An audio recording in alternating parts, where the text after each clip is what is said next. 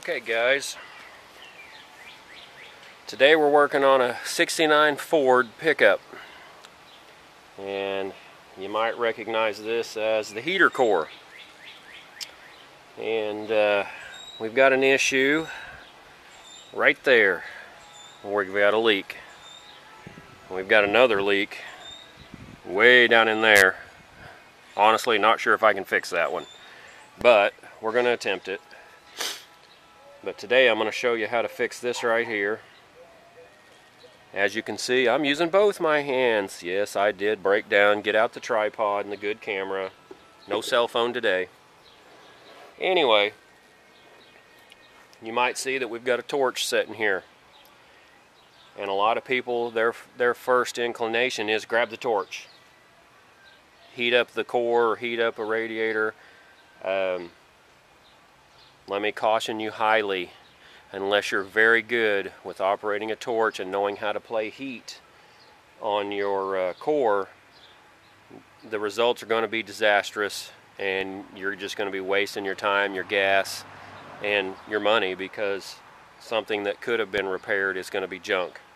The way to do that, especially with a torch, a lot of times is fill your core up with water, and up to a point, because what will happen is you'll be playing your heat in here, and in just a matter of seconds the whole solder joint just melts away and you have to redo all that. So we are not going to do that. We're going to use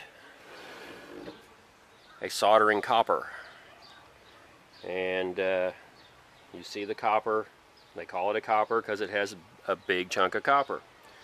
You got a steel shank and a wooden insulating handle. This is the way this kind of stuff was done, either with a gasoline torch or with a propane furnace, where you would slide your copper inside the furnace. That's the way the old guys who did guttering did it. We're going to go old school today, but we're not going to go that old school. Sorry. You know, that's one I keep on the shelf. There is an old one buried in the garage somewhere that I do use occasionally, like every several years. Don't remember exactly where it's at, and I'm not going to take the time to dig for it. So this was just for illustration. We are going to use the copper. We're not going to use the torch. We're going to be using this. But we're going to be using this to heat the copper. Then use the copper to heat the heater core. So if everything goes well, and you bear with me, we'll get this done.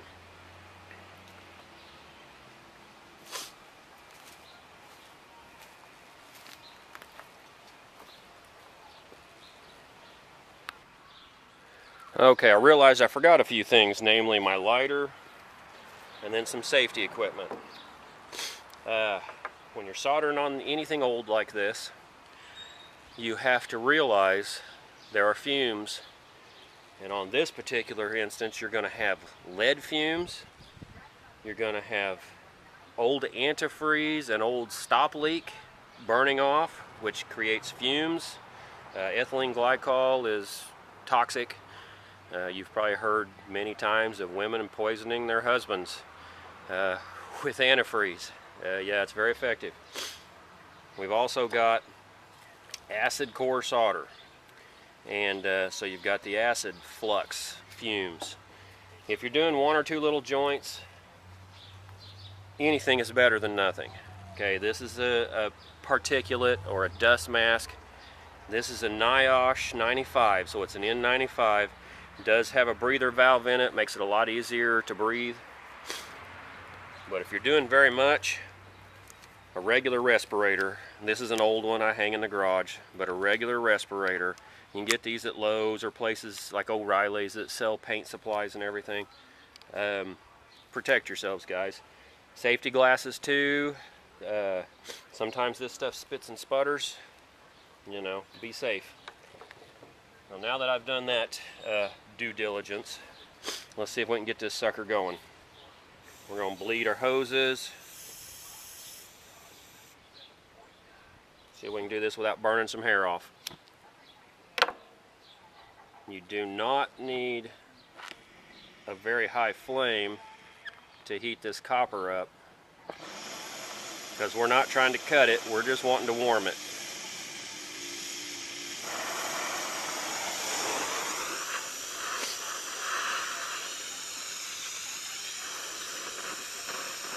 Even with this torch, it's going to take a little while to get her up to heat. Plus we're outside in the wind. That doesn't help.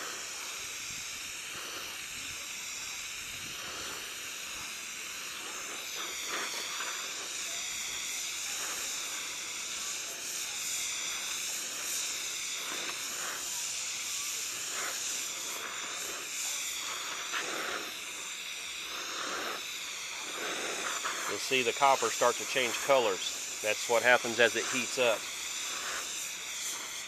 When it gets good and hot, it'll be a real dark color.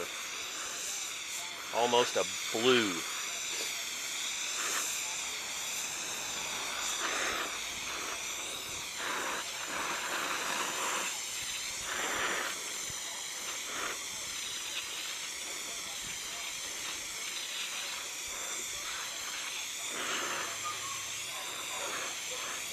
There we go. See that cobalt blue?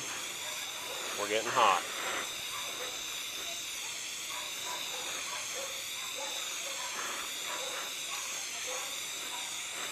Okay, so I should have put my mask on first, but you know, we don't always do things in the order we're supposed to. So I'm going to turn this off, throw my mask on, see if we can get this joint soldered.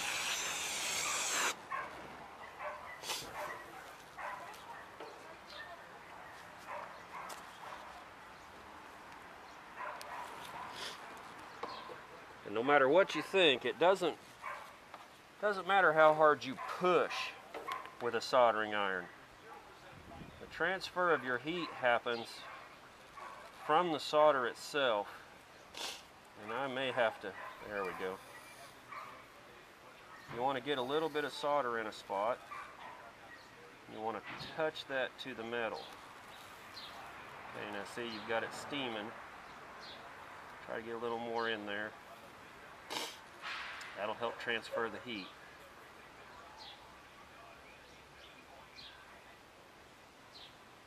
And right now I'm just dipping some of the acid down in that joint, and I'm testing to see how hot it is. Okay, it's not quite hot enough yet. The copper's hot,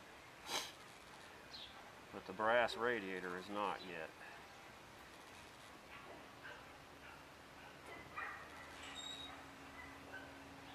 Okay, we're starting to get there.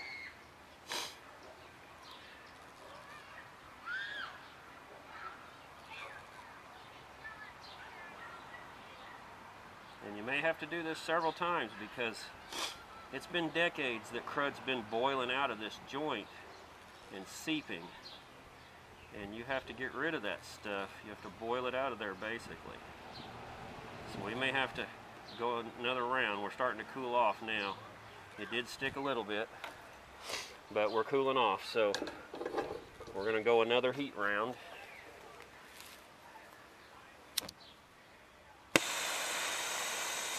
I know you're tempted to take this torch and just put it on there and heat up the radiator, but don't do it.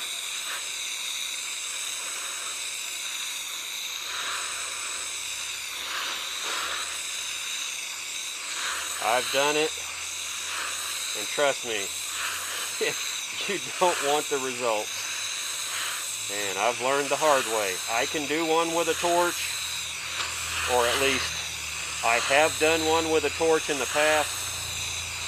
But like I said, you got to fill them up with water, put them in a water bath. You have to be very careful. This is a little slower process, but not when you ruin one and you have to start all over. Okay, we'll try her again.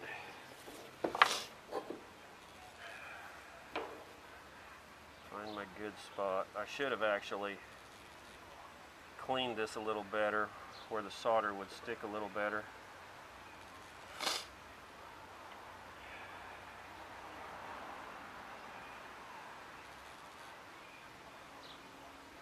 And one of the main reasons I'm fixing this old one is this is a good old brass heater core. Stuff nowadays is aluminum with plastic tanks and all that, and I'm sure you can still get these old brass ones, but I called O'Reilly's and they couldn't even give me a price. It was a special order item. I mean, you know, this truck's 47 years old, and it was a special order item. We was going to have to wait till Monday to even get a price. And there, now we're getting some heat. And, you know, just like always, I've got work to do. So I'm trying to fix this thing. It belongs to my son. He's working part-time. He doesn't have a lot of money to sink into the old truck, but it does need to be safe and it does need to work. So, you know, Dad to the rescue. And you know, this is also just, it's a good skill to have. I learned this from my dad. I learned it from another old gentleman that did guttering. Thankfully Dad's still around. The other man is not. You need to learn what you can from the people while they're still here. Okay, we still got a little hole right there I'd really like to get.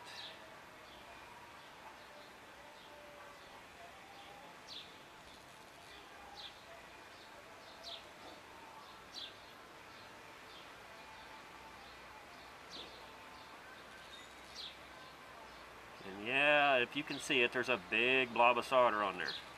But that big blob of solder is not going to affect your airflow noticeably. And it's better to have a big blob of solder on there sealing the hole than a little amount of solder that's just going to break loose later. This old truck's not bad. It's about 15 minutes. Take the heater core out.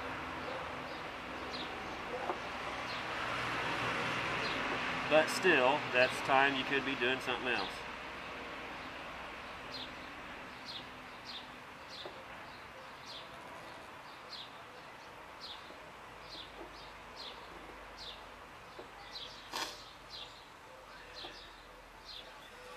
Okay. It's kind of ugly. It's kind of gaudy. And we'll test it with air here in a little bit. But I think that one's fixed. Now this one over here, I've got to excavate it and get down to it. And I may have to knock some of these out and solder them up to get to it. But guys, it can be done. There it is. Don't necessarily throw something away just because it doesn't work properly when you get it. Thanks for watching.